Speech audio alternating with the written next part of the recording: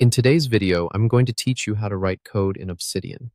Whether you're new to Obsidian or just looking to expand your toolkit, this guide will walk you through the steps to effectively incorporate code into your Obsidian notes. Let's get started. First, make sure you have Obsidian open on your computer. If you haven't already downloaded it, you'll want to do so before proceeding.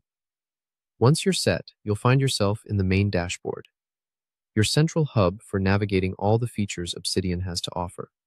On the left sidebar, you'll notice a section labeled Files, where all your existing notes are stored.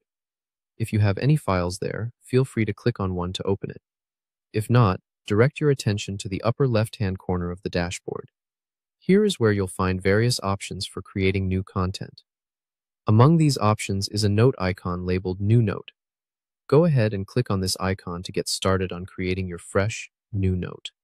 When you've created your new note, give it a title that makes sense for your content. This will help keep your files organized and easy to find later on. Now, let's dive into writing code. Begin by typing the backtick character on your keyboard. If you're uncertain about its location, don't worry. It's situated just to the left of the number 1 on most keyboards. Press this key once, and you'll see a single backtick on your new note. Repeat this step, and you'll see a pair of backticks. These are your inline code markers. You can type anything between these two backticks to format it as code directly within your text.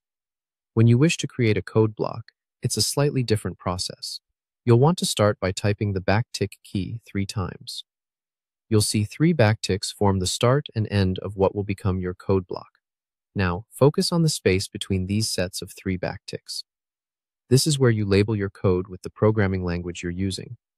Simply type the name, like Python, to specify.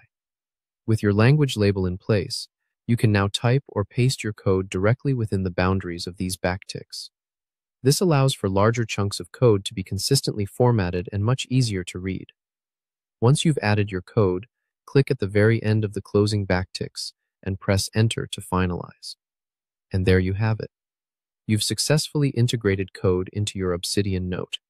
This approach is excellent for keeping examples of code alongside your notes or projects, making your data and workflows seamless and organized. Congratulations on mastering this useful skill. Thank you for watching, and happy coding in Obsidian.